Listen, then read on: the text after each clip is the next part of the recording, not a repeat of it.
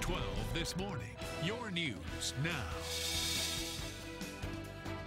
Good morning and welcome back. Students from area schools will square off in a battle over who knows more about African American history this weekend during the 4th annual African American History Challenge Bowl. And Erskine Oglesby with 100 Black Men of Chattanooga is joining us this morning with details. Glad to have you in, Erskine. Good to be here, Joe.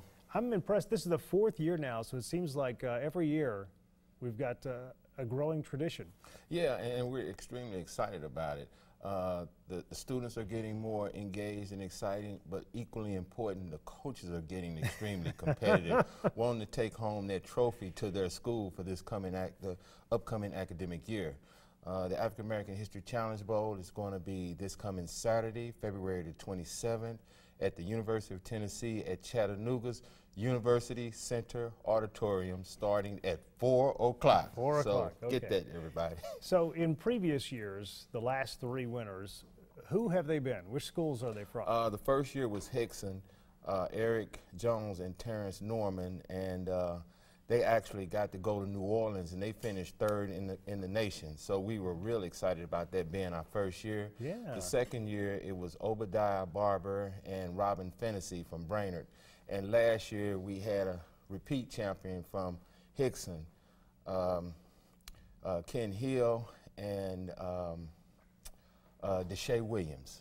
I'm impressed that you can pull those names up off the top of your head like that. Well, I've been practicing them all this week to make sure that these kids get their due credit. So really it's up to the other schools to step up their game this time around, bring their A game, and knock off either Hickson or Brainerd. Exactly, and they've been studying real hard, and I've been getting calls from the coaches all last week, making sure that, that they're on point. I provide them with study guides, and the official book for the African American History Challenge Bowl is Life Upon These Shores, African American History, 1513 through 2008 by Henry Louis Gates. So that is the official book. So the questions can come from anything in that anywhere in that book, yeah. So we provide them, a little format for them to look at. So, they have some ideas, particularly in the earlier rounds. Joe, one thing we're going to add is a little bit of Chattanooga African American history this year. Oh, great. So good. Just over the weekend, I sent them a list of things to look at that we may ask about African American history here in Chattanooga. So we wanted to have a local flavor also.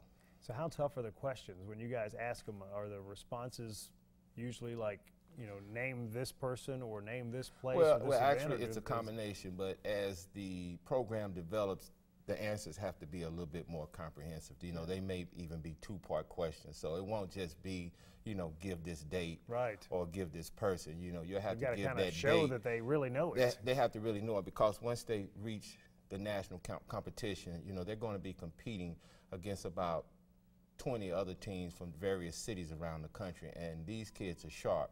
But I'm real proud to say that when our kids compete, they are just as competitive as any kids across the country that's in this competition, to speak to Eric and Terrence winning 3rd our first year. Now, will the winner of this local competition get to go on to the Nationals? Yeah.